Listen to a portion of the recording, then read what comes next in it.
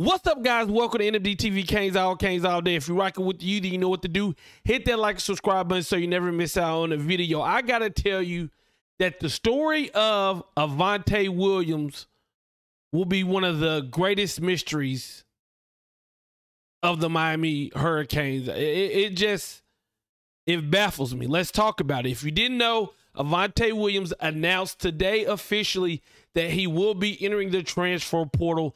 3 years of eligibility left. And if we rewind everything, let's rewind everything. You know, he was the number 2 safety in the 2020 class, committed to Oregon, and in the last second decided to come to the University of Miami. And that day was epic. If you're on Twitter, if you're follow recruitment, the day that Avantae Williams committed to Miami was huge. We were looking at a situation where we had James Williams, Cameron Kitchings, and Avantae Williams. Those 3 was going to be our back-end safeties for 3-4 years to come. And basically in a couple years, Avantae Williams is already leaving the program. Now, Avantae Williams is a guy who he flashed when he got his first ever interception against Georgia Tech. But he also dealt with, I believe, a 4-game suspension. He also dealt with, it seems at times, him just out of position. You know, there's a couple plays this season where he was just out of position. And to me, it's just one of those things where you never know how a player is going to be in your program. I'm saying all this stuff now about how he was out of position. He didn't get on the field. He didn't play a lot. But if you would have talked to me when he committed to Miami, I got to be honest with you. I thought this kid was a real deal athletic freak of nature. And that even heightened once I saw him get the interception versus Georgia Tech where he attacked the ball. And the reason that really stands out to me because lately at Miami, I know Cameron Kitchens has had a great season this season. But before that, we really haven't had safety and defensive back play where players just go up and get the ball. So when I saw that, I said, man, we get a defensive coordinator that can use Avantae Williams, Cameron Kitchens, and Tay Williams.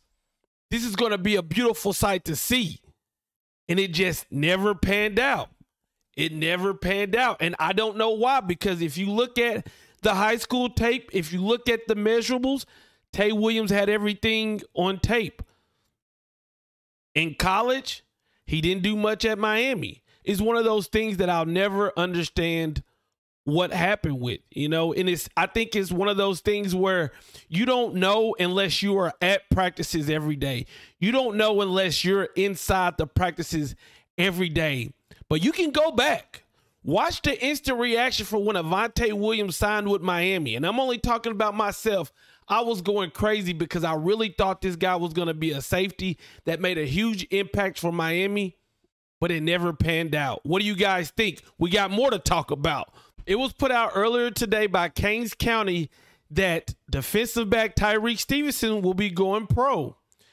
If you ask my opinion, I wish he would have stayed another year. I feel like Tyrique is a player that could have helped bring on younger cornerbacks, younger defensive backs. When you look at Tyrique's time in college, played for Georgia, came over from Georgia to Miami and was a model citizen off the field. He did everything he was supposed to, did everything that was asked for him, started most of his time here at Miami.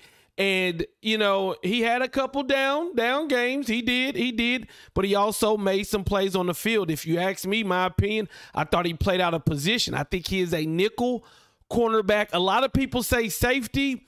I really don't see safety. I see a nickel corner who can blitz, who can play the run well, and who can play the intermediate routes very well. I wished he would have stayed one more year. They put him at nickel. We get some corners. But I honestly believe the reason that we couldn't do that is because we didn't have depth at the corner position. We couldn't trust anybody at the corner position. So he had to play the outside corner. I'll always remember that Virginia game where he made the big play, the Pittsburgh interception. I wish Tyrique was here for one more year But according to Kings County, he's decided to go to the NFL draft, and I wish him all the best. Let me know what you guys think about Tay Williams and Tyrique Stevenson. This roster is going to be looking a lot different. Check me out on Twitter. Peace.